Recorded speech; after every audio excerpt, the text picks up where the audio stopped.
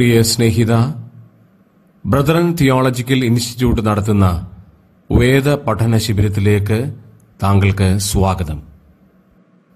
Bible സ്കൂളുകൾ പഠിപ്പിക്കുന്ന എല്ലാ വിഷയങ്ങളും ഞങ്ങളുടെ സിലബസിൽ ഉൾപ്പെടുത്തിയിട്ടുണ്ട്. ഈ വിഷയങ്ങളെ ക്രമാനുഗതമായി പഠിപ്പിക്കുവാനായിട്ടാണ് ഞങ്ങൾ പരിശ്രമിക്കുന്നത്. ഇത് താങ്കൾക്ക് അനുഗ്രഹമാകും എന്നതിന് രണ്ടു പക്ഷമില്ല.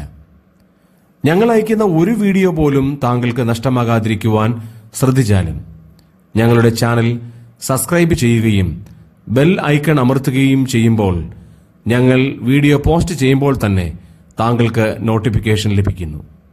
തന്മൂലം ഒരു വീഡിയോയും താങ്കൾക്ക് നഷ്ടമാകുകയില്ല എന്ന് മാത്രമല്ല, ഈ വീഡിയോകൾ നിങ്ങളുടെ ജീവിതത്തിൽ അനുഗ്രഹ കാരണമായിരിക്കും എന്നതിന് തർക്കവുമില്ല. ബ്രദറൻ തിയോളജിക്കൽ ഇൻസ്റ്റിറ്റ്യൂട്ട് തുടങ്ങിയ സമയം തൊട്ട് വേദപുസ്തകവും വേദപുസ്തക കാനോണിനെ കുറിച്ച് ഞങ്ങൾ പല പ്രാവശ്യം ഞാനും ഡോക്ടർ സനീഷ് ചെറിയാനും ക്ലാസ് എടുത്തിട്ടുണ്ട്. വേദപുസ്തക കാനൺ അത് എങ്ങനെ രൂപപ്പെട്ടെന്നും വേദപുസ്തകത്തിലെ 66 ബുക്സ് കാനണിൽ എങ്ങനെ ഇൻക്ലൂഡ് ചെയ്യപ്പെട്ടു എന്നെല്ലാം ഞങ്ങൾ വളരെ ഡീറ്റെയിൽ ആയിട്ട് പറഞ്ഞിട്ടുണ്ട്. അങ്ങനെ ക്ലാസ്സസ് എടുത്ത സമയത്ത് പല പ്രാവശ്യം ഞാൻ പറഞ്ഞ കാര്യമുണ്ട്. പുതിയ നിയമ കാനൺ AD 70 മുൻപ് എഴുതപ്പെട്ടു. പുതിയ നിയമത്തിലെ 27 ബുക്സും AD 70 മുൻപ് എഴുതപ്പെട്ടു എന്ന് ഞാൻ ആവർത്തിച്ച് ഇവിടെ പറഞ്ഞിട്ടുണ്ട്. ഇത് നിങ്ങളുടെയൊക്കെ മനസ്സിൽ കിടപ്പുണ്ട്. കഴിഞ്ഞ ദിവസം ബ്രദർ ഫിലിപ്പ് ആൻഡ്രൂസ് എടുത്തപ്പോൾ, ബൈബിൾ ക്ലാസ്സസ് എടുത്തപ്പോൾ, പുതിയ നിയമ കാനണിനെ കുറിച്ച് ഫിലിപ്പ് പറഞ്ഞതിനനുസരിച്ച് 90 AD 100 AD ആയപ്പോഴാണ് കാനൺ കംപ്ലീറ്റ് ആയത് എന്ന് പറഞ്ഞു. അതുമായിട്ട് ബന്ധപ്പെട്ട ചില കാര്യങ്ങളൊക്കെ പറഞ്ഞു. ഞാൻ ആ സമയത്ത് സർജറിയിലായിരുന്നത് കൊണ്ട് ആ ക്ലാസ്സസ് എനിക്ക് അറ്റൻഡ് ചെയ്യാൻ സാധിച്ചില്ല. എന്നാൽ ഫിലിപ്പും അതുപോലെ തന്നെ ഡോക്ടർ സനീഷ് ചെറിയാൻ ഇവർ രണ്ടുപേരും ഇങ്ങനെ ചിലർ ചോദിച്ചു എന്നുള്ള കാര്യം എന്നോട് പറഞ്ഞു. അത് കഴിഞ്ഞ് ഫിലിപ്പ് അതിന് മറുപടി പറഞ്ഞപ്പോൾ ഞാൻ ഉണ്ടായിരുന്നു. ഫിലിപ്പ് വ്യക്തമായിട്ട് പറഞ്ഞത്, എന്നെ പഠിപ്പിച്ചത് അല്ലെ ഞാൻ വായിച്ചിട്ടുള്ളത് ഇവിടെ പറഞ്ഞു. ആ വിഷയത്തിൽ പ്രത്യേക ഗവേഷണമോ പഠനമോ ഞാൻ ചെയ്തിട്ടില്ല. എന്നാൽ ജോൺസൺ സാർ ആ വിഷയത്തിൽ പ്രത്യേക പഠനവും ഗവേഷണവും ചെയ്തിട്ടുള്ളത് കൊണ്ട് ജോൺസൺ സാർ പറഞ്ഞതായിരിക്കണം ശരി എന്ന് പറഞ്ഞു. ഫിലിപ്പ് എൻ്റെ സ്റ്റുഡൻ്റ് ആയിരുന്നു എന്നുള്ള കാര്യം കൂടെ ഞാൻ ഓർപ്പിക്കട്ടെ. അന്ന് ഞാൻ പ്രോമിസ് ചെയ്തായിരുന്നു, ദൈവം അനുവദിച്ചാൽ പുതിയ നിയമ കാനൺ 70 AD മുൻപ് എഴുതപ്പെട്ടു എങ്കിൽ എന്തുകൊണ്ട് ഇന്നും നമ്മുടെ സൺഡേ സ്കൂൾ പാഠാവലിയിലും അതുപോലെ പല എഴുത്തുകാരെ എന്തുകൊണ്ട് പുതിയ നിയമ കാനണിനെ കുറിച്ച് അത് AD 90 95 AD 100 ക്ലോസ് ചെയ്തത് എന്ന് പറയുന്നത് ദൈവജനം അറിഞ്ഞിരിക്കേണ്ട കാര്യമാണ്. ദൈവജനം വ്യക്തമായിട്ട് അറിഞ്ഞിരിക്കേണ്ട ചില കാര്യങ്ങളുണ്ട്. അതിന് പശ്ചാത്തലമായിട്ട് 1-2 കാര്യങ്ങൾ ഞാൻ പറയട്ടെ. ക്രിസ്തീയ സമൂഹത്തിൽ ഏതെങ്കിലും വിഷയത്തെക്കുറിച്ച് ആരെങ്കിലും ചോദിച്ചാൽ അല്ലെങ്കിൽ അറിയാൻ ആഗ്രഹിച്ചാൽ ക്രിസ്തീയ സമൂഹത്തിനുള്ള ഒരു പ്രശ്നം വ്യക്തികളുടെ ആധികാരികത നോക്കിയാണ് നമ്മൾ അത് വിശ്വസിക്കുന്നത് അല്ലെങ്കിൽ അംഗീകരിക്കുന്നത്. കേരളത്തിൽ തന്നെ വേർപാടുകാരുടെ ഇടയ്ക്ക് ഒരു 20 വർഷം മുൻപ് വരെ, ഇന്നില്ല, 20 വർഷം മുൻപ് വരെ ആരെങ്കിലും എന്തെങ്കിലും ഒന്ന് പഠിപ്പിച്ചാൽ ഉടൻ അങ്ങനെയല്ല KV സൈമൺ സാറ് പഠിപ്പിച്ചത് എന്ന് ആളുകൾ പറയുമായിരുന്നു. ഇപ്പൊ പറയാറില്ല. കാരണം വേർപാട് സമൂഹത്തിലുള്ള ഒരു വ്യക്തിക്കും തെറ്റാവരമില്ല എന്ന് ദൈവജനത്തിന് മനസ്സിലായി തുടങ്ങിയിട്ടുണ്ട്. തന്നെയല്ല, വേദപുസ്തകത്തെക്കുറിച്ച് സംസാരിക്കുമ്പോൾ വ്യക്തികളല്ല, വേദപുസ്തകത്തിനാണ് ആധികാരികതയുള്ള എന്നും വ്യക്തമായി വരുന്നുണ്ട്. അതുപോലെ തന്നെ ചരിത്ര സംഭവങ്ങളെക്കുറിച്ച് നാം പഠിക്കുമ്പോൾ അവിടെ വ്യക്തി പറയുന്നത് എന്ത് എന്നുള്ളതല്ല, ചരിത്രരേഖകൾ എന്ത് പറയുന്നു എന്നുള്ളതാണ്. അപ്പം ക്രിസ്തീയ സമൂഹത്തിന് ആദ്യ തൊട്ടേ ഉള്ള ഒരു രോഗമാണ് നമ്മൾ വളരെ ബഹുമാനിക്കുന്ന വ്യക്തികൾ അവർ എന്തു പറയുന്നു, അവർ പറഞ്ഞു കഴിഞ്ഞാൽ അത് നമ്മിൽ ഒരു വലിയ ശതമാനം ആളുകൾക്ക് വേദവാക്യമായിട്ട് മാറുന്നു. അങ്ങനെ ചരിത്രത്തിൽ അധിഷ്ഠിതമായ പഠനങ്ങൾക്ക് പകരം പുതിയ നിയമത്തെക്കുറിച്ച് വ്യക്തികൾ പറഞ്ഞതിന് പ്രാധാന്യം നൽകിയതിൻ്റെ കാരണം കൊണ്ടാണ് പുതിയ നിയമ കാനോണിനെ കുറിച്ച് തെറ്റായ ടീച്ചിങ്സ് നമ്മുടെ ഇടയ്ക്ക് കടന്നു വന്നത്. ഈ തെറ്റായ ടീച്ചിങ്സ് വിശ്വാസികളുടെ ആത്മീക ജീവിതത്തെ നശിപ്പിക്കാൻ കാരണമാകുന്നുണ്ട്. അത് ശ്രദ്ധിച്ചു നോക്കിയാലേ മനസ്സിലാകത്തുള്ളൂ. ചില വർഷങ്ങൾക്ക് മുൻപ് എൻ്റെ സഭ, കളമശ്ശേരി സഭയിൽ കടന്നു വന്ന ഒരു അതിഥി ഗലാത്യ ലേഖനത്തിൽ നിന്ന് ചില വാക്യങ്ങൾ വായിച്ചു. വായിച്ച വാക്യത്തിൻ്റെ എക്സ്പോസിഷൻ, അതിൻ്റെ അർത്ഥം പറയുന്നതിന് പകരം താൻ തൻ്റെ പ്രസംഗത്തിൻ്റെ ആദ്യത്തെ 15 മിനിറ്റ് ഗലാത്യ ലേഖനത്തെക്കുറിച്ച്, അത് സൗത്ത് ഗലാത്തിയയിലാന്ന് എഴുതിയപ്പെട്ടത്, നോർത്ത് ഗലാത്തിയയിലാന്ന് എഴുതപ്പെട്ടത്, കുറെ തിയറീസ് ഉണ്ടെന്നും പറഞ്ഞ് ആദ്യത്തെ 15 മിനിറ്റ് ജനത്തിൻ്റെത് വേസ്റ്റ് ചെയ്തു. അത് കഴിഞ്ഞാണ് ആ വായിച്ച ഭാഗത്തേക്ക് കടന്നത്. എന്നാൽ താൻ വായിച്ച ഭാഗത്തേക്ക് കടന്നപ്പോഴത്തേക്ക് ആ വേദപുസ്തകത്തെക്കുറിച്ചും ഗലാത്യ ലേഖനത്തെക്കുറിച്ചും ദൈവജനത്തിൻ്റെ മധ്യേ അന്ന് ആ സമയത്തുണ്ടായിരുന്ന ആ ബഹുമാനം, ആ മതിപ്പ് ഇല്ലാതെ ആയിപ്പോയി. അതുകൊണ്ട് താൻ അവിടെ പ്രസന്റ് ചെയ്ത ബൈബിൾ എക്സ്പോസിഷൻ കൊണ്ട് യാതൊരു പ്രയോജനവും ഉണ്ടായില്ല. മൈ ക്വസ്റ്റ്യൻ, വേദപുസ്തകത്തിന്റെ എക്സ്പോസിഷന് വേണ്ടി നിൽക്കുമ്പോൾ വേദപുസ്തകത്തിൽ വിശ്വസിക്കാത്ത ആളുകൾ പറയുന്ന തിയറീസ്, സങ്കല്പങ്ങൾ, അത് ഇവിടെ കൊണ്ടുവരേണ്ട ആവശ്യം എന്ത്? എന്നാൽ ഇത് മനുഷ്യന്റെ സ്വഭാവമാണ്.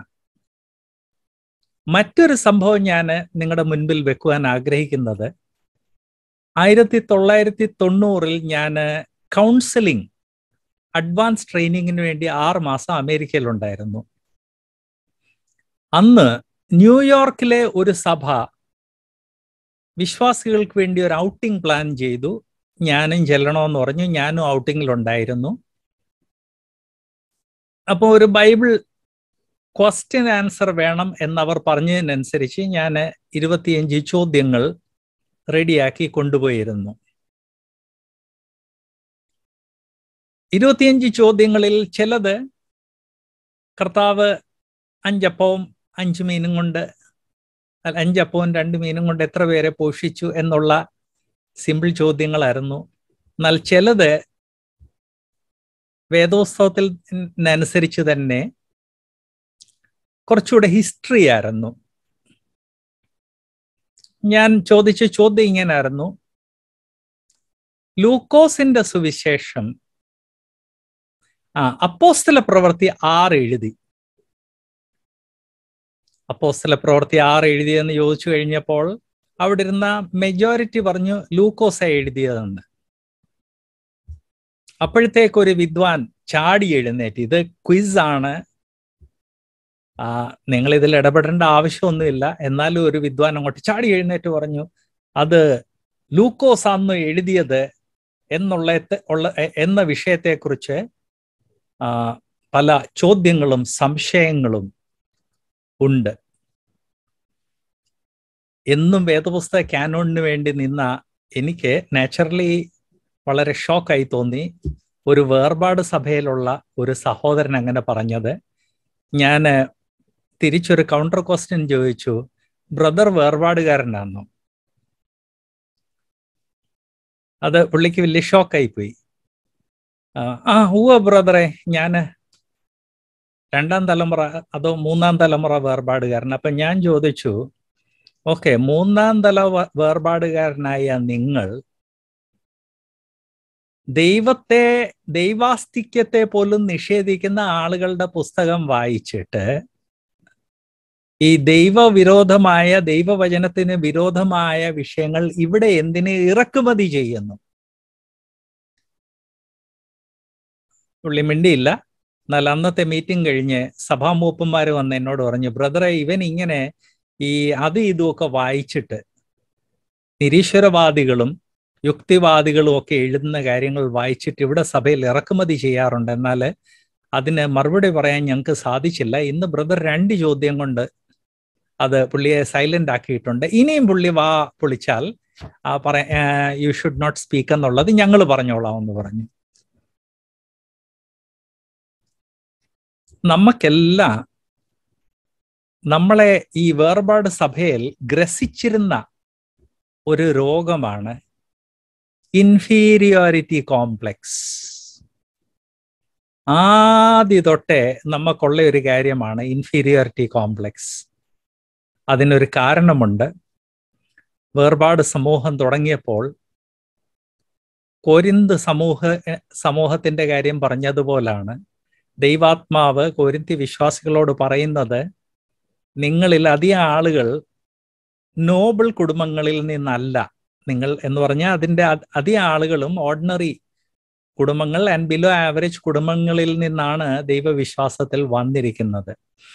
വേർപാട് സമൂഹം തുടങ്ങിയപ്പോൾ സമൂഹത്തിലെ വലിയ എഡ്യൂക്കേഷൻ ഉള്ളവരോ അല്ലെങ്കിൽ ദൈവശാസ്ത്രത്തിൽ വലിയ പഠനമുള്ളവരോ ഈവൻ സെക്യുലർ എഡ്യൂക്കേഷൻ ഉള്ളവരല്ല വേർപാട് പ്രസ്ഥാനം സ്റ്റാർട്ട് ചെയ്തത്. അതിൻ്റെ ആദ്യത്തെ 2 തലമുറയിൽ എഡ്യൂക്കേഷൻ ഉള്ളവർ അധികം ഇല്ലായിരുന്നു. എനിക്കിന്നും ഓർമ്മയുണ്ട്, വേർപാട് സമൂഹത്തിൽ ആദ്യ തലമുറകളിൽ ഉപരിപഠനത്തിന് വേണ്ടി പോയ എത്രയോ ആളുകളെ മുടക്കാൻ വേണ്ടി തന്നെ സഭകൾ ശ്രമിച്ചു. അതുപോലെ തിയോളജിയിൽ മാസ്റ്റർ ഓഫ് തിയോളജി എടുത്ത ഏറ്റവും ആദ്യത്തെ വിശ്വാസികളിലൊന്നാണ് മാത്യു പോൾ. ഞങ്ങൾ ഒന്നിച്ച് ബൈബിൾ സ്കൂളിൽ പഠിപ്പിച്ചിട്ടുള്ളതും ഒത്തിരി സമയങ്ങൾ ഹിസ്റ്ററി ഷെയർ ചെയ്യാൻ വേണ്ടി ചിലവഴിച്ചവരാണ്. മാത്യു പോള് MTH എടുത്തു കഴിഞ്ഞപ്പോൾ തൻ്റെ സഭയിൽ നിന്ന് തന്നെ മുടക്കാൻ വേണ്ടി ഒരു നീക്കമുണ്ടായി. കാരണം ഈ സഭകളൊക്കെ ആരംഭിച്ച സമയത്ത് വലിയ എഡ്യൂക്കേഷൻ ഒന്നും ഇല്ലാത്ത ആളുകളായതുകൊണ്ട് ആരെങ്കിലും ഹൈ എഡ്യൂക്കേഷന് പോയി കഴിഞ്ഞാൽ അത് അവർക്കൊരു ഭീഷണിയായിരുന്നു. അതുകൊണ്ട് അവർ ഇവരെ സപ്രസ് ചെയ്തു. അങ്ങനെ സപ്രസ് ചെയ്തതിൻ്റെ പരിണിത ഫലം നമ്മുടെ ചെറുപ്പക്കാർ പോയി ദൈവവചനത്തിൽ ഉപരിപഠനം ചെയ്യുവാൻ താമസിക്കുകയും ചെയ്തു. അമിത കൃത്തിപ്പുകാര്, നിരീശ്വരവാദികൾ, വിഘടനവാദികൾ, അവർ പഠിപ്പിച്ചതിനെ നാം ദൈവവചനമായിട്ട് അംഗീകരിച്ചു. കാരണം ക്രിസ്തീയ സമൂഹത്തിൽ വ്യക്തികൾ പറയുന്നതിന് നാം അമിത പ്രാധാന്യം നൽകാറുണ്ട്. അതിൻ്റെ പരിണിത ഫലമാണ് ഇന്ന് നമ്മൾ ബൈബിളിൻ്റെ കാനോണിനെ കുറിച്ച് തെറ്റായ ടീച്ചിങ്സ് വിശ്വസിക്കുന്നതും നമ്മുടെ സൺഡേ സ്കൂളുകളിലൊക്കെ പഠിപ്പിക്കുന്നത്. ഇതിൻ്റെ ഒരു ചരിത്ര പശ്ചാത്തലം ദൈവജനം മനസ്സിലാക്കണം. നിങ്ങൾ ചിലപ്പോൾ ചോദിച്ചെന്നിരിക്കും, ബ്രദറെ, ഈ വിഷയമൊക്കെ ഇത്രയും ഡീറ്റെയിൽ ആയിട്ട് പഠിക്കേണ്ട ആവശ്യം എന്ത്? എനിക്ക് ഉള്ളൊരു അഭ്യർത്ഥന, ഞാൻ ഈ പശ്ചാത്തലം എല്ലാം കവർ ചെയ്യുന്നത് വരെ ക്ഷമയോടെ ഒന്ന് കേൾക്കണം. അത് കഴിഞ്ഞ് ഇതൊക്കെ പഠിക്കേണ്ട ആവശ്യം എന്ത്? ഇത് പഠിച്ചില്ലെങ്കിൽ പ്രശ്നം എന്ത് എന്നുള്ളത് വ്യക്തമാകും. ദൈവജനം മനസ്സിലാക്കേണ്ട ഒരു കാര്യം, 1500 തൊട്ട് യൂറോപ്പിലുള്ള പല രാഷ്ട്രങ്ങൾ ലോകമെമ്പാടും അവരുടെ കപ്പലുകൾ വഴി പോയി അവരുടെ സൈന്യത്തെ ഈ കപ്പലുകളിൽ വിട്ട് ലോകത്തിലുള്ള വളരെ സമൃദ്ധിയുള്ള രാജ്യങ്ങളെ കൊള്ളയടിച്ചു തുടങ്ങി. ഞാൻ ഒരു പ്രാവശ്യം കൂടെ ഓർപ്പിക്കട്ടെ, ഇതെല്ലാം ചരിത്ര വസ്തുതയാണ്. വാസ്കോ ഡി ഗാമ, മാർക്കോ പോലോ, ഇവരൊക്കെ എന്തിനാണ് മറ്റ് രാഷ്ട്രങ്ങളെ അന്വേഷിച്ചു പോയത്? അവരുടെ ആത്യന്തിക ലക്ഷ്യം കൊള്ളയായിരുന്നു. സമ്പന്നരായ രാഷ്ട്രങ്ങളെ കൊള്ളയടിക്കണം. 1500 തൊട്ട് അങ്ങനെ യൂറോപ്പിലുള്ള പല രാഷ്ട്രങ്ങൾ, ഇംഗ്ലണ്ട്, ജർമ്മനി, സ്പെയിൻ, ഇവർ ലോകമെമ്പാടും പോയി ലോകത്തിൽ ധനികരായ രാഷ്ട്രങ്ങളെ കൊള്ളയടിച്ചു. അങ്ങനെ ഏറ്റവും അധികം കൊള്ളയടിച്ച ഒരു രാഷ്ട്രമായിരുന്നു ജർമ്മനി.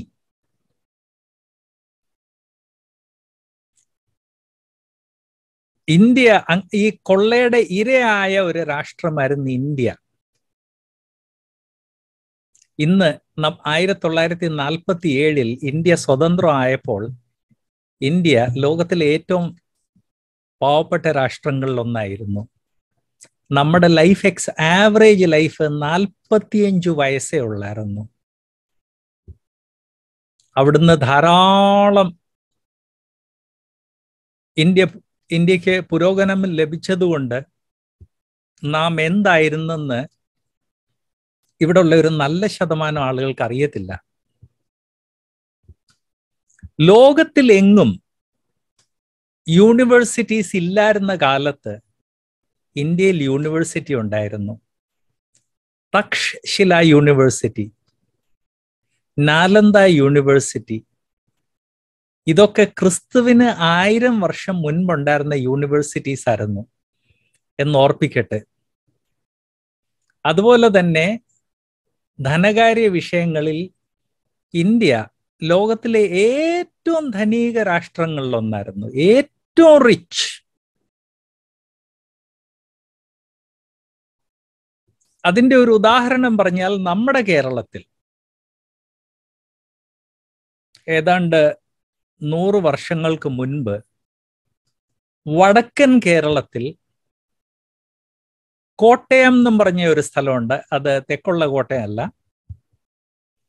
അവിടെ ഒരു ബിൽഡിങ്ങിന് വേണ്ടി ഫൗണ്ടേഷൻ കുഴിച്ചപ്പോൾ വർഷങ്ങൾ മുൻപ് അവിടെ ഉണ്ടായിരുന്ന ഒരു വീടിൻ്റെ ഫൗണ്ടേഷൻ കിട്ടി. ആ ഫൗണ്ടേഷനിൽ വലിയ കുട്ടകങ്ങൾ നിറച്ച് 24 ക്യാരറ്റിന്റെ തങ്കം കോയിൻസ് ആണ് കണ്ടുകിട്ടിയത്. മുഴുവൻ റോമൻ കോയിൻസ് ആയിരുന്നു. 8 ഹെഡ്ലോഡ് വർക്കേഴ്സ് ആ കോയിൻസ്, ഒറ്റ ഒരു വീടിന്റെ അടിസ്ഥാനത്തിൽ നിന്ന് കിട്ടിയ ആ കോയിൻസ് ചുമ്മി ഗവൺമെന്റിന്റെ കൺട്രോളിൽ കൊണ്ടുപോകാൻ വേണ്ടി 8 ഹെഡ്ലോഡ് വർക്കേഴ്സിനെയാണ് വേണ്ടി വന്നത്. ഇന്ത്യ അത്രയധികം സമൃദ്ധ രാഷ്ട്രമായിരുന്നു. ഇന്ത്യ സ്വതന്ത്രമായപ്പോൾ ലോകത്തിലെ ഏറ്റവും പാപ്പരായ രാജ്യങ്ങളിൽ ഒന്നായിരുന്നു. ഇത്രയും സമൃദ്ധമായ രാഷ്ട്രം പാപ്പരായത് സ്പെയിന്, ജർമ്മനി, ഹോളണ്ട്, അതുപോലെ തന്നെ ഇംഗ്ലണ്ട് ഇന്ത്യയെ കൊള്ളയടിച്ചതുകൊണ്ടാണ്. ഇന്ത്യയെ മാത്രമല്ല, ആഫ്രിക്കൻ രാജ്യങ്ങളെയും കൊള്ളയടിച്ചു. ജാവ, സുമാത്ര രാഷ്ട്രങ്ങളെ കൊള്ളയടിച്ചു. അങ്ങനെ കൊള്ളയടിച്ച് ഏറ്റവും റിച്ച് ആയ ഒരു രാഷ്ട്രമായിരുന്നു ജർമ്മനി. ജർമ്മനി റിച്ച് ആയതോടെ ജർമ്മനിയിലുള്ള എല്ലാ യൂണിവേഴ്സിറ്റീസിനും അവർക്ക് ആവശ്യമുള്ളതിനേക്കാൾ 10, 20, 50, 100 മടങ്ങ് കാശ് ഗവൺമെന്റ് കൊടുത്തു തുടങ്ങി. ജർമ്മനിക്കൊരു പ്രത്യേകതയുണ്ട്. ജർമ്മനിയിലുള്ള ബൈബിൾ സ്കൂൾസ് എല്ലാം യൂണിവേഴ്സിറ്റീസിന്റെ ഡിപ്പാർട്ട്മെന്റുകളാണ്. ഇന്ത്യയിലുള്ളതുപോലെ ഒരു ഏതെങ്കിലും നമുക്കിഷ്ടം, ഇവിടെ ഇപ്പം നമുക്ക് തന്നെ അറിയാം വേർപാടുകാരുടെ ഇടയ്ക്കുള്ള ബൈബിൾ സ്കൂൾസ്, അതൊക്കെ ചില വ്യക്തികളോ അല്ലെങ്കിൽ ചില ബ്രദേഴ്സ് ഒന്നിച്ചു ചേർന്ന് തുടങ്ങിയതാണ്. ജർമ്മനിയിൽ അങ്ങനെയല്ല. ആൻഡ് ഈ കേരളത്തിലുള്ള ബൈബിൾ സ്കൂൾസിന് ഗവൺമെന്റിന്റെ കൺട്രോൾ ഒന്നുമില്ല. ജർമ്മനിയിൽ എല്ലാ ബൈബിൾ സ്കൂൾസും യൂണിവേഴ്സിറ്റിയുടെ ഡിപ്പാർട്ട്മെന്റ്സ് ആയിരുന്നു. ഈ യൂണിവേഴ്സിറ്റിയുടെ ഡിപ്പാർട്ട്മെന്റ്സിന് അവരുടെ ആവശ്യത്തെക്കാൾ 10, 25, 50, 100 ഇരട്ടി കാശ് ഗവൺമെന്റ് കൊടുത്തു തുടങ്ങി. അങ്ങനെ വന്നതോടെ ജർമ്മൻ യൂണിവേഴ്സിറ്റീസിൽ ഒരു തിയോളജിക്കൽ ലെക്ചറർ ആയി കഴിഞ്ഞാൽ ജീവിതം മുഴുവൻ സുഖമായിട്ട് ജീവിക്കാം. കാരണം ഇഷ്ടംപോലെ കാശ് ശമ്പളമായിട്ടുണ്ട്, അല്ലാതെ അലവൻസസ് ഉണ്ട്. പ്ലസ് ആർക്കെങ്കിലും പുസ്തകം എഴുതി പബ്ലിഷ് ചെയ്യണമെങ്കിൽ ഒരു രീതിയിലും അറിയേണ്ട, ഒരു പുസ്തകം പബ്ലിഷ് ചെയ്യാൻ വേണ്ടി 10 ലക്ഷം രൂപ വേണമെങ്കിൽ 100 ലക്ഷം അല്ലെ 1 കോടി ലഭ്യമാണ്. ഇവിടെ പെട്ടെന്നൊരു കാര്യം ഓർപ്പിക്കട്ടെ. നോർത്ത് ഈസ്റ്റിൽ നിന്ന് ധാരാളം ആളുകൾ തെക്കോട്ട് വന്നിട്ട് ഒരു കാലത്ത് ഹിന്ദുസ്ഥാൻ ബൈബിൾ ഇൻസ്റ്റിറ്റ്യൂട്ടിൽ വന്ന് ഡിഗ്രി എടുത്തിട്ട് പോകുമായിരുന്നു. കാരണം തിയോളജിയിൽ ഒരു ഡിഗ്രി എടുത്തിട്ട് നോർത്ത് ഈസ്റ്റിൽ തിരിച്ചു വന്നു കഴിഞ്ഞാൽ ഉടൻ തന്നെ അവർക്ക് സ്കൂളിൽ ജോലി കിട്ടും. ഇന്ന് ചില ബ്രദറൻ ബൈബിൾ ഇൻസ്റ്റിറ്റ്യൂട്ടിൽ ചെന്ന് കഴിഞ്ഞാൽ ആരുമായിട്ട് ഒരു ഇന്ററാക്ഷൻ ഇല്ല. അങ്ങനെയുള്ള ധാരാളം നോർത്ത് ഈസ്റ്റുകാരെ കാണാറുണ്ട്. അവർക്ക് സാർമാരെയും ബഹുമാനമില്ല, കൂടുള്ള ഫ്രണ്ട്സിനെയും ബഹുമാനമില്ല, ട്രസ്റ്റീസിനെയും ബഹുമാനമില്ല. നമ്മുടെയൊക്കെ ബൈബിൾ സ്കൂൾസിൽ ഇങ്ങനെയുള്ള ധാരാളം ആളുകളുണ്ട്. അവരെ ഇറക്കുമതി ചെയ്തിരിക്കുന്നത് സീറ്റ് നിറയ്ക്കാൻ വേണ്ടിയാണ്. എന്നാൽ അവർ വന്നത് ഇവരാരും വേർപാടുകാരല്ലെന്ന് ഞാൻ ഓർപ്പിക്കട്ടെ. അപ്പോൾ വേർപാടുകാരല്ലാത്ത ഇവരെ ഇറക്കുമതി ചെയ്തിരിക്കുന്ന സീറ്റ് ഫില്ല് ചെയ്യണം. സീറ്റ് ഫില്ല് ചെയ്തെങ്കിലേ സപ്പോർട്ട് കിട്ടത്തുള്ളൂ. സപ്പോർട്ട് കിട്ടിയാലേ ബൈബിൾ സ്കൂൾ നടക്കത്തുള്ളൂ. എന്നാൽ അവരെന്തിനാ വന്നത്? ഇവിടുന്നൊരു BTH അല്ലെ MDiv അല്ലെ MTH എടുത്തോണ്ട് തിരിച്ചു ചെന്നാൽ പർട്ടിക്കുലർലി നോർത്ത് ഈസ്റ്റിലുള്ള ചില സ്റ്റേറ്റ്സിൽ ഇമ്മീഡിയറ്റ്ലി അവർക്ക് ജോലി കിട്ടും. അതിനുവേണ്ടി അവർ വരുന്നത്. ജർമ്മനിയിൽ ഇത് തന്നെയായിരുന്നു. രക്ഷിക്കപ്പെട്ടതാണോ, സ്നാനപ്പെട്ടതാണോ, നിങ്ങൾക്ക് ദൈവമായിട്ട് എന്തെങ്കിലും ബന്ധമുണ്ടോ, ഇതൊന്നും ആരും ചോദിക്കത്തില്ലായിരുന്നു. ഒരു യൂണിവേഴ്സിറ്റി നടത്തുന്നത് വിശ്വാസികൾ ചേർന്ന് നടത്തുന്ന ട്രസ്റ്റ് നടത്തുന്നത് പോലെ അല്ല. ഒരു യൂണിവേഴ്സിറ്റി നടത്തുന്ന കുറെ ഗവൺമെന്റ് ഓഫീസേഴ്സ് അവിടെ ഇരിക്കും. ഇന്റർവ്യൂവിന് വേണ്ടി വരുന്ന ആളുകളോട് ചോദിക്കുക, നീ വാട്ട് ഈസ് യുവർ ഡിഗ്രി? ഞാൻ MTH ആണ്.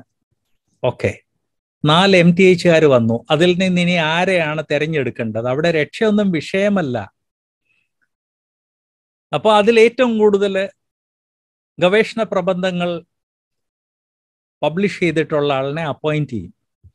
അങ്ങനെ ജർമ്മനിയിൽ അവർക്ക് വേണ്ടതിനേക്കാൾ 50, 100 ഇരട്ടി കാശ് വന്നതോടെ ജർമ്മൻ യൂണിവേഴ്സിറ്റീസ് നിറച്ച് വേദപുസ്തകത്തിൽ യാതൊരു വിശ്വാസമില്ലാത്ത നിരീശ്വരവാദികളും അമിത കൃത്തിപ്പുകാരും വിഘടനവാദികളുമാണ് ഈ യൂണിവേഴ്സിറ്റീസില് ബൈബിൾ സ്കൂൾസിന്റെ പ്രൊഫസർമാരായി മാറിയത്. നിങ്ങൾ ചോദിക്കും, ബ്രദറെ ഇങ്ങനെയുള്ള കാര്യങ്ങളൊക്കെ നടക്കാറുണ്ടോ? ഞാൻ ചില വർഷങ്ങൾക്ക് മുൻപ് ലോകത്തിലെ ഏറ്റവും വലിയ നിരീശ്വരവാദി പ്രസിൽ നിന്ന് ലീവിങ് ദ ഫോൾഡ് എന്നും പറഞ്ഞ ഒരു പുസ്തകം അവർ എനിക്ക് റിവ്യൂവിന് അയച്ചു തന്നു. അത് വായിച്ചപ്പോഴാണ് മനസ്സിലായത് ലോകത്തിലുള്ള എല്ലാ ബൈബിൾ സൊസൈറ്റീസിനെയും കൂടെ സംയോജിപ്പിക്കുന്ന യുണൈറ്റഡ് ബൈബിൾ സൊസൈറ്റി, അമേരിക്കയിലാണ് അതിൻ്റെ ഹെഡ് ക്വാർട്ടേഴ്സ്, UBSന്റെ ടോപ്പിലിരിക്കുന്ന ആളുകളിൽ ഒരാള് 100% നിരീശ്വരവാദിയാണ് എന്ന് മാത്രമല്ല, ബൈബിൾ സൊസൈറ്റിയുടെ ടോപ്പിലിരിക്കുന്ന അയാള് ഞാൻ നിരീശ്വരവാദിയാണെന്ന് തുറന്ന് കൊട്ടിഘോഷിക്കുന്നു. തനിക്ക് യാതൊരു നാണവുമില്ല. എന്നാൽ ആ പൊസിഷനിൽ വന്ന ആളിനെ മാറ്റാൻ ജനത്തിന്റെ കയ്യിൽ അധികാരവുമില്ല, വിശ്വാസികളുടെ കയ്യിൽ അധികാരമില്ല. 1600-കളായപ്പോഴത്തേക്ക് ജർമ്മൻ ബൈബിൾ കോളേജുകൾ, ഞാൻ പിന്നെ ഓർപ്പിക്കട്ടെ, ബൈബിൾ കോളേജ് എന്ന് പറയുമ്പോൾ അതെല്ലാം ജർമ്മൻ യൂണിവേഴ്സിറ്റിയുടെ ഘടകങ്ങളായിരുന്നു. ജർമ്മൻ ബൈബിൾ കോളേജസ് നിറച്ച് വേദപുസ്തകത്തിൽ യാതൊരു വിശ്വാസമില്ലാത്ത 10,000-കണക്കിന് ആളുകൾ എത്തിച്ചേർന്നു. ഇവർക്ക് ഇഷ്ടം പോലെ കാശുണ്ടായിരുന്നു. അതുകൊണ്ട് മത്സര മനോഭാവത്തോടെ ഇവർ തിരുവെഴുത്തിനെതിരെയുള്ള സിദ്ധാന്തങ്ങൾ എഴുതുകയും പ്രചരിപ്പിക്കുകയും ചെയ്തു.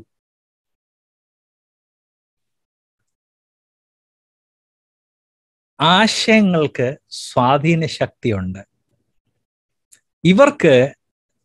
ഇവർ എഴുതുന്ന ഈ വേദപുസ്തകത്തിന് വിപരീതമായ അമിത കൃത്തിപ്പ് നിറഞ്ഞ ആശയങ്ങൾ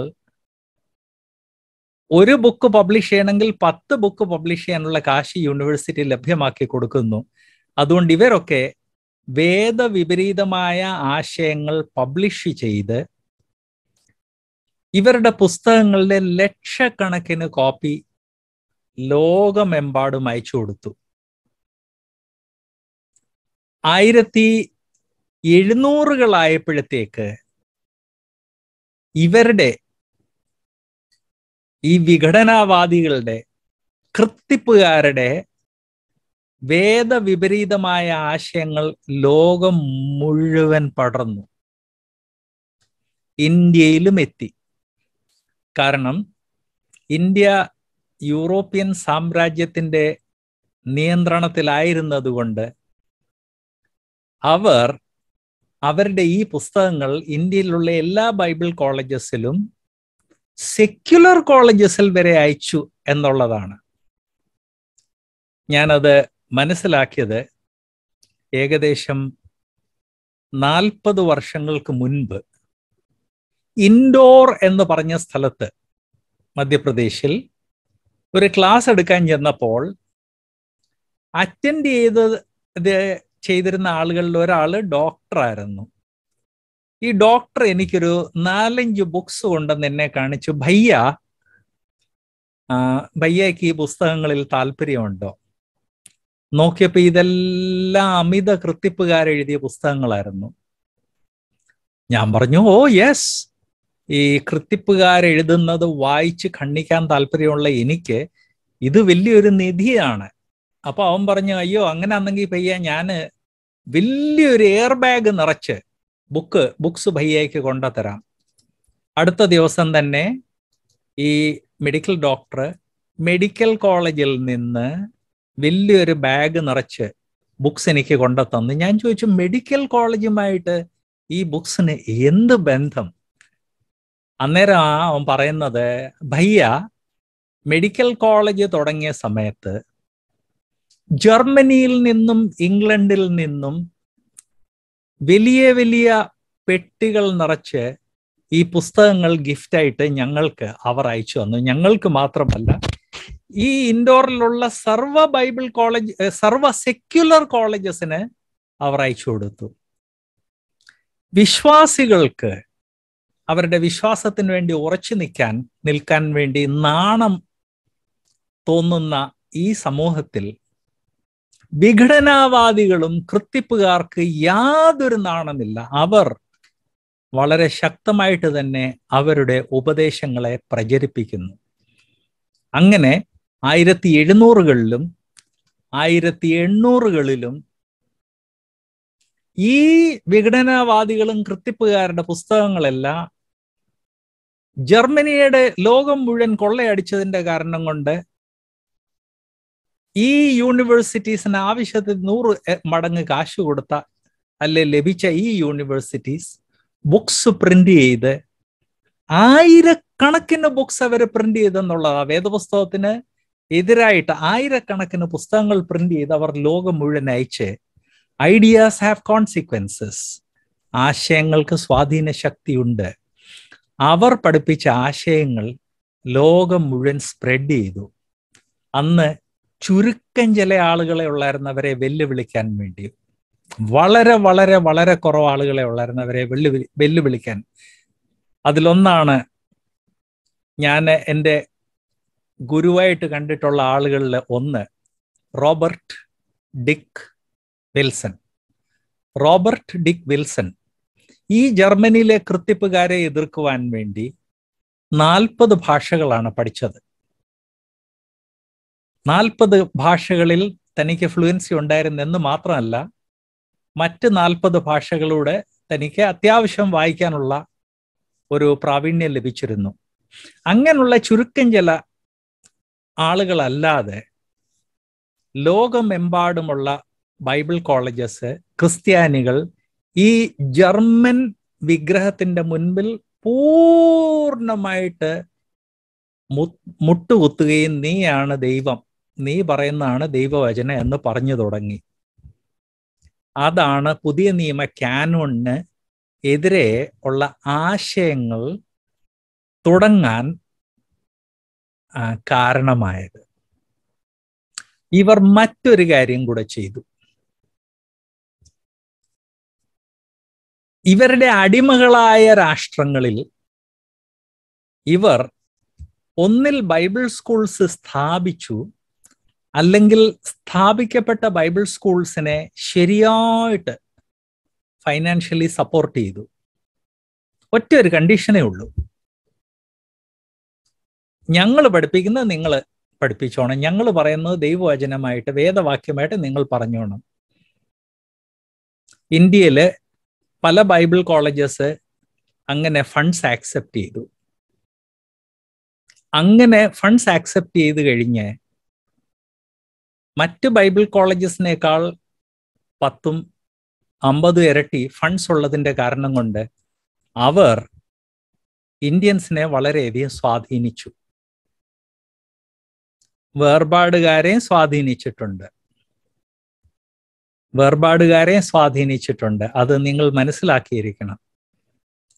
അതിൻ്റെ ഒരു ഉദാഹരണം തരട്ടെ, ഇതൊന്നും മറക്കാൻ പാടില്ല. അതുകൊണ്ട്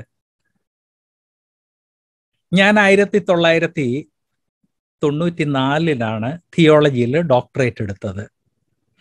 ഫിസിക്സ് അത് കഴിഞ്ഞാണ്. 94 തിയോളജിയിൽ ഡോക്ടറേറ്റ് എടുത്തു. ബൈബിൾ ആൻഡ് സയൻസിന്റെ ഫീൽഡിലുള്ള മിനിസ്ട്രീസ് കണ്ടിന്യൂ ചെയ്തു.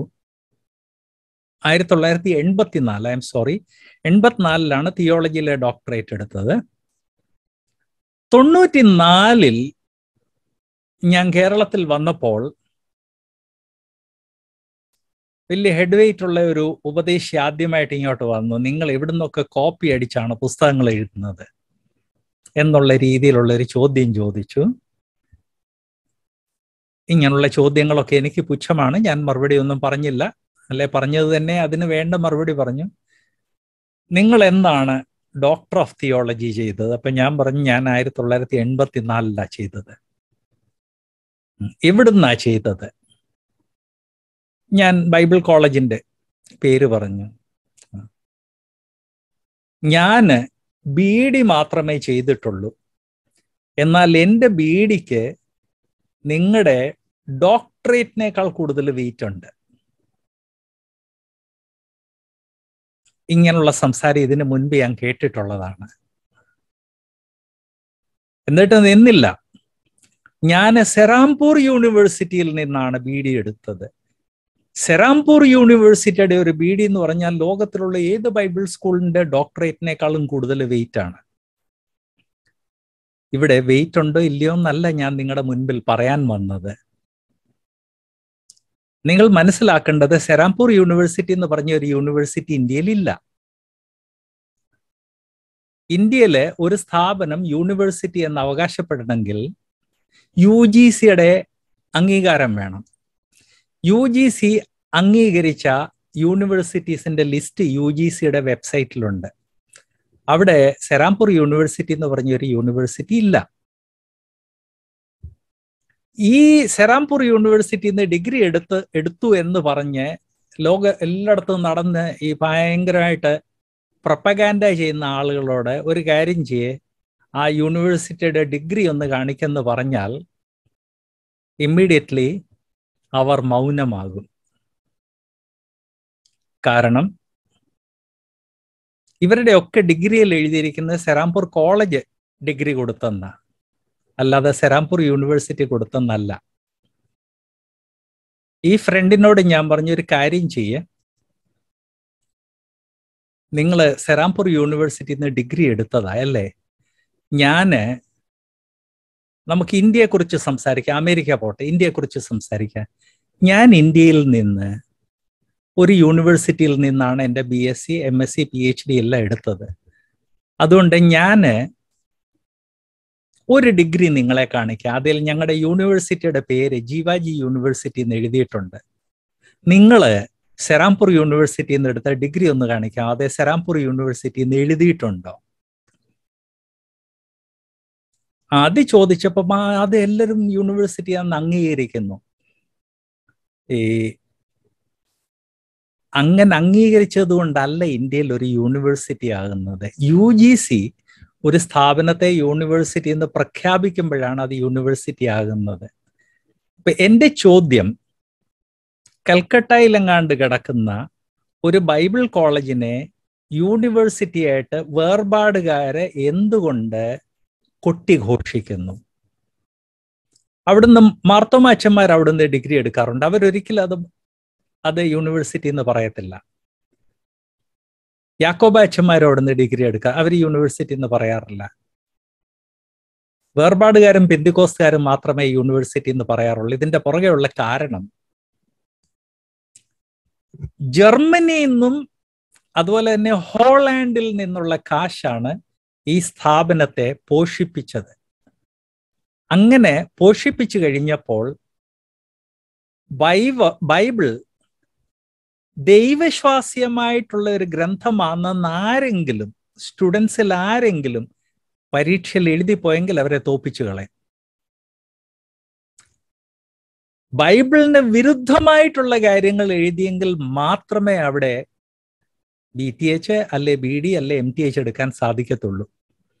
അപ്പം വേർപാടുകാരനായ ഒരു സുവിശേഷകൻ അവിടെ ചെന്ന് വേദവിപരീതമായ ആശയങ്ങൾ എഴുതി ഒരു BD എടുത്തുകൊണ്ട് വന്നു കഴിഞ്ഞ് അതിൻ്റെ അഹങ്കാരമാണ് പ്രായത്തിൽ അവനേക്കാൾ സീനിയറായിട്ടുള്ള ഒരു വ്യക്തിയോട് അങ്ങോട്ട് ചെന്ന് നിന്റെ ഡോക്ടറേറ്റിനേക്കാൾ കൂടുതൽ വിലയുള്ളതാണ് എൻ്റെ ബാച്ചിലേഴ്സ് ഡിഗ്രി എന്ന് പറയുന്നത്. ഇതിൻ്റെ ബാക്ക്ഗ്രൗണ്ട് നമ്മൾ മനസ്സിലാക്കണം. ജർമ്മൻ കാശ്, ഡച്ച് കാശ്, അതാണ് ആ സ്ഥാപനത്തെ പോഷിപ്പിക്കുന്നത്. ആ സ്ഥാപനത്തെ ഡച്ച് ആൻഡ് ജർമ്മൻ കാശ് പോഷിപ്പിക്കുന്നത് കൊണ്ട് അവിടെ അന്ന് ഒരു ഡിഗ്രി എടുക്കണമെങ്കിൽ നാം വിശ്വസിക്കുന്ന എല്ലാ അടിസ്ഥാനങ്ങളെയും, ക്രിസ്തു മാത്രമാണ് രക്ഷകൻ, ബൈബിൾ മാത്രമാണ് ദൈവശ്വാസീയ വെളിപ്പാട്, കൃപയിൽ കൂടെ മാത്രമേ രക്ഷ പ്രാപിക്കാൻ സാധിക്കത്തുള്ളൂ, വിശ്വാസത്തിൽ കൂടെ മാത്രമേ നീതീകരണം ഉള്ളൂ എന്നുള്ള എല്ലാ ഉപദേശങ്ങളെ തള്ളിപ്പറഞ്ഞെങ്കിലേ അവിടുന്ന് ഡിഗ്രി കിട്ടത്തുള്ളൂ.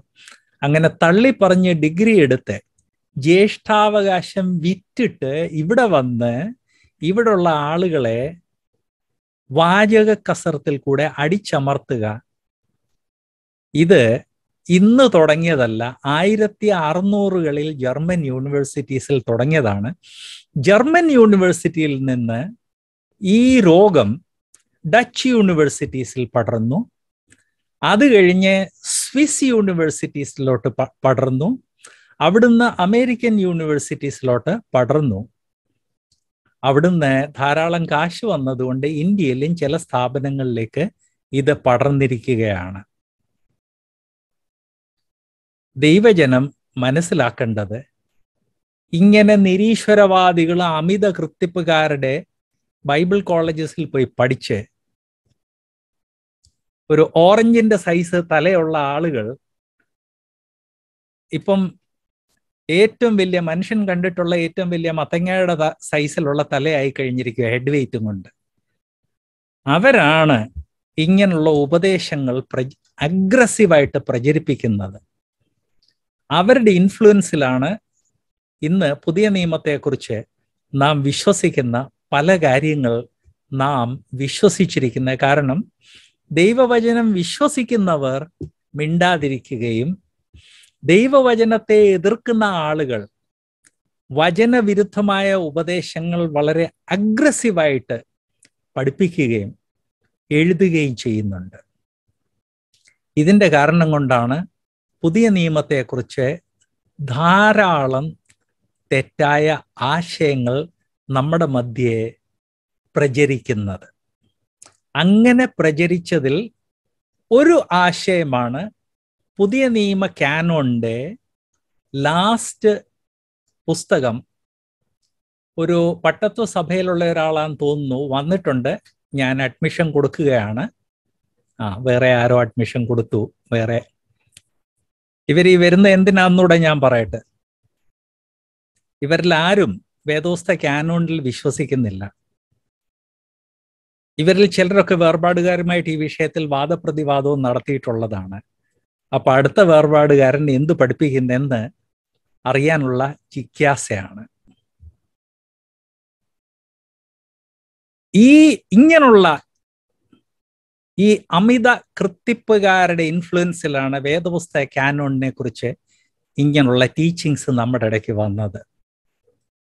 പുതിയ നിയമ കാനോണിന്റെ ലാസ്റ്റ് പുസ്തകം AD 100 എഴുതപ്പെട്ടതെന്ന് പഠിപ്പിച്ച് ഈ കുളിപ്പിച്ച് കുഞ്ഞില്ലാതായി എന്ന് പറഞ്ഞതുപോലെ ഇന്ന് അവരിൽ പലർ പഠിപ്പിക്കുന്നത് വേദപുസ്തക കാനോണിലുള്ള ലാസ്റ്റ് പുസ്തകം AD 400 എഴുതിയത്. എന്നിട്ട് ആരോ തല തിരിഞ്ഞ ആളുകൾ അതെടുത്ത് വേദപുസ്തകത്തിന്റെ കാനോണിന്റെ കൂടെ ചേർത്തു. ഇതൊക്കെ ചരിത്ര വസ്തുതയ്ക്ക് ഓപ്പോസിറ്റ് ആണെന്ന് ഞാൻ നിങ്ങളെ ഓർപ്പിക്കട്ടെ. അതുപോലെ തന്നെ പഠിപ്പിക്കുന്ന മറ്റൊരു കാര്യമാണ് മർക്കോസിന്റെ സുവിശേഷമാണ് ആദ്യത്തെ സുവിശേഷം എന്ന്. മത്തായിയുടെ സുവിശേഷമാണ് ആദ്യത്തെ സുവിശേഷം എന്നുള്ളത് ഒരു ചരിത്ര വസ്തുതയാണ്. എന്നാൽ ഈ അമിത കൃത്തിപ്പുകാര് മർക്കോസിനെ ആദ്യമായി കൊണ്ടെന്ന് വെച്ചിരിക്കുന്നത് അതിൻ്റെ പുറകെ ഒരു കാരണമുണ്ട്. അത് നമ്മൾ ദൈവം അനുവദിച്ചാൽ അടുത്ത ക്ലാസ്സിൽ കവർ ചെയ്യുന്നതായിരിക്കും. ബട്ട് ബ്രദേഴ്സ് ആൻഡ് സിസ്റ്റേഴ്സ്, ഞാൻ ഓർപ്പിക്കാൻ ആഗ്രഹിക്കുന്നത് ബേസിക്കലി 1500 ജർമ്മൻ യൂണിവേഴ്സിറ്റീസും അത് കഴിഞ്ഞ് സ്വിസ് യൂണിവേഴ്സിറ്റീസും അത് കഴിഞ്ഞ് ഡച്ച് യൂണിവേഴ്സിറ്റീസും വികസിത രാജ്യങ്ങളിൽ ചെന്ന് ഈ രാഷ്ട്രങ്ങൾ വികസിത രാജ്യങ്ങളിൽ ചെന്ന് കൊള്ളയടിച്ച് ഓരോ ദിവസം ശതകോടികളിലുള്ള കാശ് ഇവിടുന്ന് കൊണ്ടുപോയി അവരുടെ യൂണിവേഴ്സിറ്റി, അവരുടെ സ്ഥാപനങ്ങളെ പോഷിപ്പിച്ചു, അവരുടെ യൂണിവേഴ്സിറ്റീസിനെ പോഷിപ്പിച്ച് രക്ഷയുടെ അനുഭവം ഇല്ലാത്ത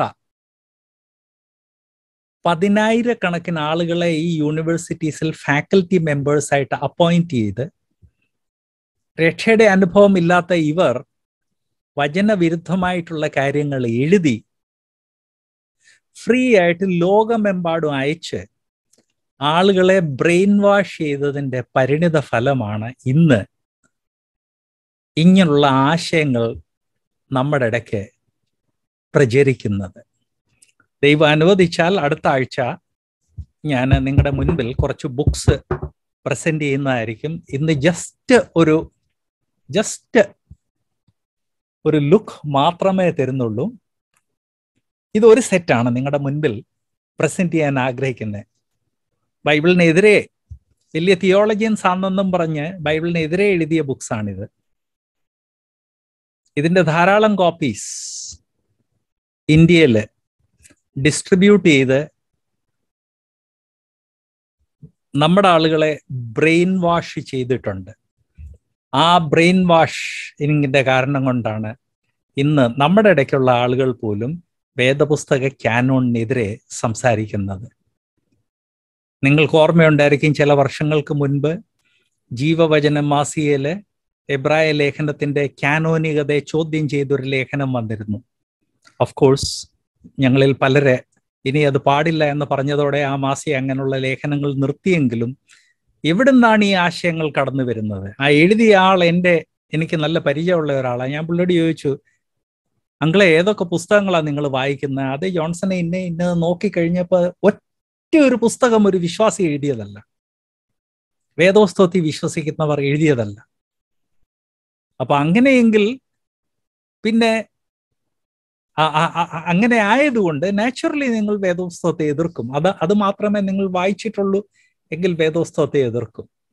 ഞാൻ ഇന്ന് ക്ലോസിങ്ങിൽ ഓർപ്പിക്കാൻ ആഗ്രഹിക്കുന്നത്, വേദപുസ്തക ക്യാനോണിലുള്ള 66 ബുക്സ് മനുഷ്യരുടെ ഒരു സുൻഹദോസോ മനുഷ്യരുടെ ഒരു കമ്മിറ്റിയോ തിരഞ്ഞെടുത്തതല്ല. എഴുതപ്പെട്ട ഓരോ ഗ്രന്ഥം എഴുതപ്പെട്ട സമയത്ത് ദൈവാത്മാവിൻ്റെ പ്രേരണയുള്ള ആളുകൾ, അന്നത്തെ പ്രവാചകന്മാര്, മോശ പോലുള്ള ലീഡേഴ്സ്, ഇവർ ക്യാനോണിക ഗ്രന്ഥമാണെന്ന് മനസ്സിലാക്കി ക്യാനോണിൻ്റെ കൂടെ ചേർക്കുകയാണ് ചെയ്തത്. പുതിയ നിയമം അതുപോലെ തന്നെയാണ്. പുതിയ നിയമത്തിൽ കർത്താവ് നിയമിച്ച അപ്പോസ്തലന്മാരിൽ ലാസ്റ്റ് അപ്പോസ്തലൻ മരിക്കുന്നതിന് മുൻപ് തന്നെ വേദപുസ്തകത്തിലെ 27, പുതിയ നിയമത്തിലെ 27 ബുക്സും എഴുതപ്പെട്ടു, ക്യാനോണിൽ ചേർക്കപ്പെട്ടു. അല്ലാതെ 100 വർഷം കഴിഞ്ഞോ 200 വർഷം കഴിഞ്ഞോ 400 വർഷം കഴിഞ്ഞോ ഒരു സുൻഹദോസ് കൂടിയല്ല ഇതിനെ വേദപുസ്തകത്തിൽ ചേർത്തത്. ഇതെന്തുകൊണ്ട് ആളുകൾ ധൈര്യമായിട്ട് പ്രഖ്യാപിക്കുന്നില്ല? കാരണം വേദവിപരീതികളുടെ, വേദപുസ്തകത്തെ എതിർക്കുന്ന ആളുകളുടെ ഫൈനാൻസസ് ലിബറലായിട്ട് വന്ന് ഇന്ത്യയിൽ നമ്മുടെ ചിന്താഗതിയെ കറപ്റ്റ് ചെയ്യുകയാണ്. അവരുടെ ബുക്സ് നമ്മുടെ ചിന്താഗതിയെ കറപ്റ്റ് ചെയ്യുകയാണ്. ഇന്ത്യയിൽ മാത്രമല്ല, ലോകമെമ്പാടും ഇവരുടെ ചിന്താഗതിയെ കറപ്റ്റ് ചെയ്ത് കഴിഞ്ഞു. എന്നാൽ കഴിഞ്ഞ ഒരു 10-25 വർഷങ്ങളായിട്ട് ബൈബിളിൻ്റെ ഫീൽഡിൽ ഗവേഷണം നടത്തുന്ന ആളുകൾ വളരെ ശക്തമായിട്ട് ഇവർ പറഞ്ഞിട്ടുള്ള അബദ്ധങ്ങളെയൊക്കെ എക്സ്പോസ് ചെയ്ത് തുടങ്ങിയിട്ടുണ്ട്. അതുമായിട്ട് ബന്ധപ്പെട്ടതും ചില ബുക്സ് ഞാൻ അടുത്ത ആഴ്ച പ്രസന്റ് ചെയ്യുന്നതായിരിക്കും. സമ്മറി പറയട്ടെ.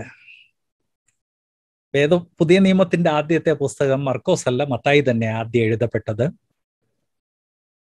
പുതിയ നിയമത്തിലെ ലാസ്റ്റ് ബുക്ക് AD 70 മുൻപ് എഴുതപ്പെട്ടു.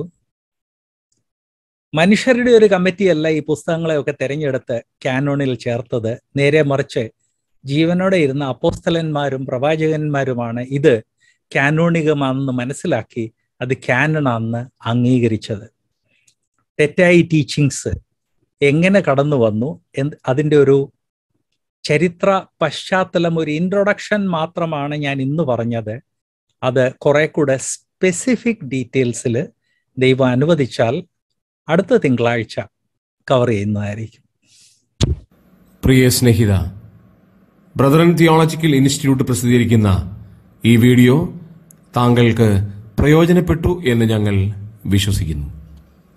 ബൈബിൾ സ്കൂളുകളിൽ പഠിപ്പിക്കുന്ന എല്ലാ വിഷയങ്ങളും ഞങ്ങളുടെ സിലബസിൽ ഉൾപ്പെടുത്തിയിട്ടുണ്ട്. ഇവ താങ്കൾക്ക് അനുഗ്രഹമാകും എന്ന് ഞങ്ങൾക്ക് ഉറപ്പുണ്ട്. ഞങ്ങൾ അയക്കുന്ന എല്ലാ വീഡിയോയും താങ്കൾ കാണുകയും അതിൽ ഉൾപ്പെടുത്തിയിരിക്കുന്ന വിഷയങ്ങൾ പഠിക്കുകയും ചെയ്യുക. ഞങ്ങളുടെ ചാനൽ സബ്സ്ക്രൈബ് ചെയ്യുകയും ബെൽ ഐക്കൺ അമർത്തുകയും ചെയ്യുമ്പോൾ ഞങ്ങൾ അയക്കുന്ന വീഡിയോകളുടെ നോട്ടിഫിക്കേഷൻ താങ്കൾക്ക് ലഭിക്കും. തന്മൂലം ഒരു വീഡിയോയും നിങ്ങൾക്ക് നഷ്ടമാകുകയില്ല. ഈ വീഡിയോകൾ നിങ്ങളുടെ ആത്മീയ ജീവിതത്തിനും ഭാവി തലമുറയ്ക്കും ആത്മീയ പ്രചോദനം ഉളവാക്കും എന്നുള്ളതിന് യാതൊരു സംശയമില്ല. താങ്കളുടെ വിലയേറിയ അഭിപ്രായങ്ങളും നിർദ്ദേശങ്ങളും ഞങ്ങളുടെ ഇമെയിൽ വഴിയായും ഫോൺ വഴിയായും ഞങ്ങളെ അറിയിക്കാവുന്നതാണ്.